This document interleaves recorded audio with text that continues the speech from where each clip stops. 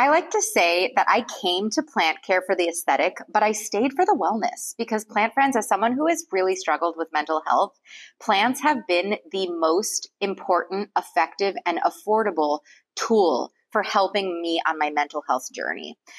These 3 plant life parallels that I'm about to share with you have changed my life in how I deal with imposter syndrome, depression, anxiety, loss, stress, and most importantly, feeling stuck.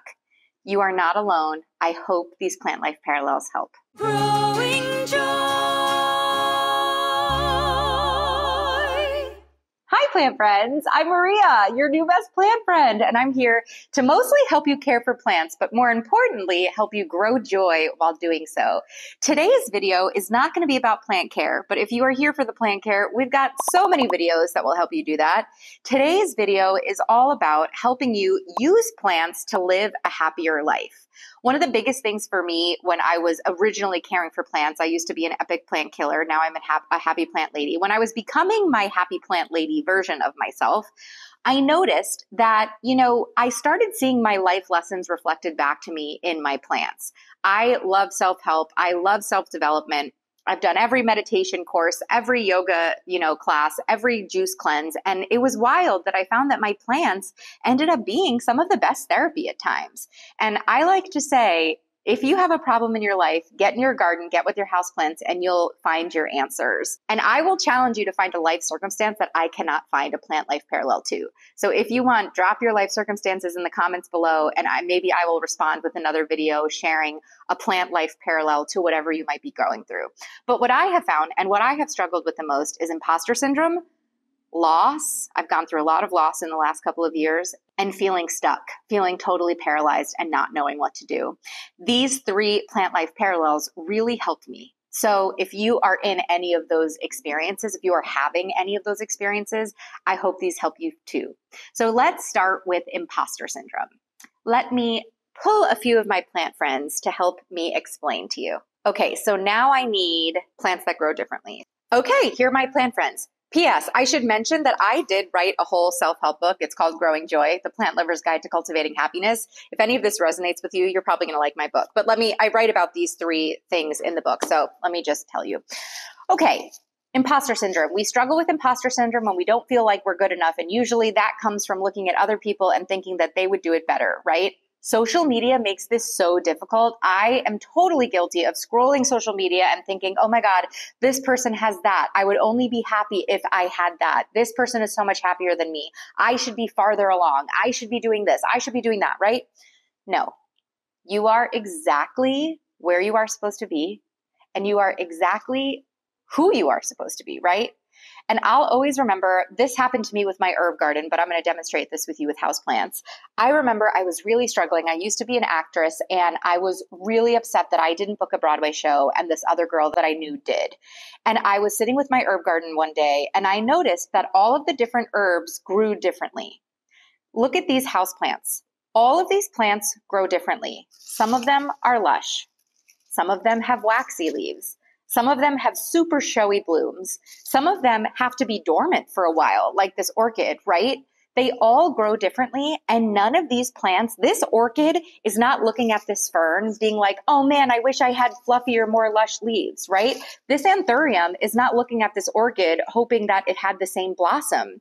All of these plants inherently know exactly how to grow and exactly how to live the most efficient way for themselves.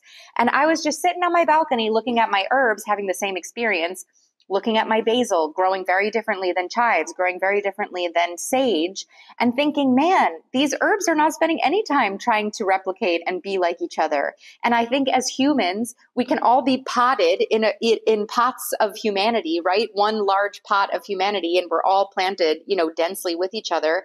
And we're all supposed to grow in our own way. I love this orchid as an example because orchids go dormant, and they go dormant for a while. This is the most showy, spectacular bloom, but this orchid sat dormant for a really long time. And when it's in dormancy, it needs to gather its strength before throwing off that new bloom, right?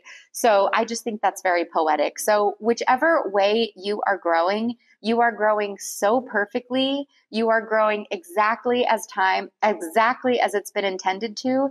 And with time, you will continue growing and achieve whatever you're looking for. I hope that helps. Since I was talking about my orchid, I have also found that that sense of feeling stuck can really paralyze you, right? When you feel like your life isn't moving forward, like you're not getting opportunities, like you're really struggling, like you're just kind of frozen. And I see being stuck as a period of dormancy. But this orchid, before it bloomed, plants need dormancy. Also, if you look at the trees outside that are deciduous, that drop all their leaves, and they spend an entire winter bare, basically frozen before coming back to life. This orchid will bloom. The bloom will die. It will go dormant. It will generate more roots. It will probably grow more leaves. And the next time it blooms, there might be more flowers. The flowers might be more spectacular. Maybe it'll grow 2 buds instead of 1, right? Dormancy is so important. It's a quieter time, but it allows us to build the resources that we need in order to bloom in a more expressed capacity, right? So if you're feeling stuck, can you reframe feeling stuck, feeling frozen as a period of dormancy where you're gathering all the resources and setting up your kind of external environment to further support you the next time it's time for you to accelerate growth? Last but not least, let's talk about loss. I've gone through a lot of loss in the last couple of years. I know we all have, right? Especially on the heels of the pandemic. It's so hard, whether it's loss of a job, loss of a loved one, loss of a home, loss of an environment, loss of, a friend. Their loss is extremely painful. What I have found is the concept of pruning really helps me reframe loss. So let's look at my Ficus Belize pink plant, one of my favorite plants. This plant's doing great, right? It's growing, moving along, right? It will keep growing up. It'll keep putting out leaves. Great, great, great, great, great. However, if I was to remove the top of this plant, it's actually going to instigate the plant. So when you prune a plant, it triggers the release of a hormone called auxin, which runs up and down the stem and triggers that bushy lateral growth, right?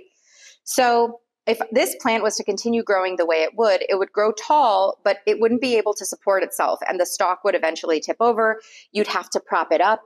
You'd have to, or it would just be like lopsided. It'd be existing, but it would be kind of lopsided. If I bravely prune something away, right? If I bravely prune this plant back while it's in this stage, it will shoot more lateral buds. And instead of having 1 lopsided stalk, it will have maybe 3, 4, 5 that grow together that kind of support each other a little bit better. You can tie strings, the plant just ends up being more robust. And then maybe you prune back again, and that prune will trigger new growth. So with loss, is there a way that you can reframe it as being something being taken away to allow for you to set forth something new?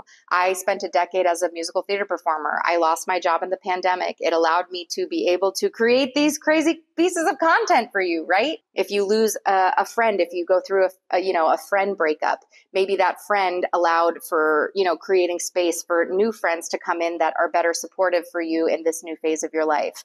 There's so many different ways that you can interpret this, but prune back to trigger new growth. I hope this was helpful for you. Did anything resonate in particular? Did one of the 3 metaphors we talk about resonate the most for you? Let me know in the comments. And I mean it, challenge me to a life circumstance and I will find a plant life parallel for it and make future videos, because this is something I'm very passionate about. And I really do think you can find a plant life parallel for almost anything going on in your life. I hope you continue to cultivate your plants and help them grow and unfurl into big, beautiful, expansive plants. And in doing that, I hope it helps you continue to expand and unfurl. And of course, keep growing joy.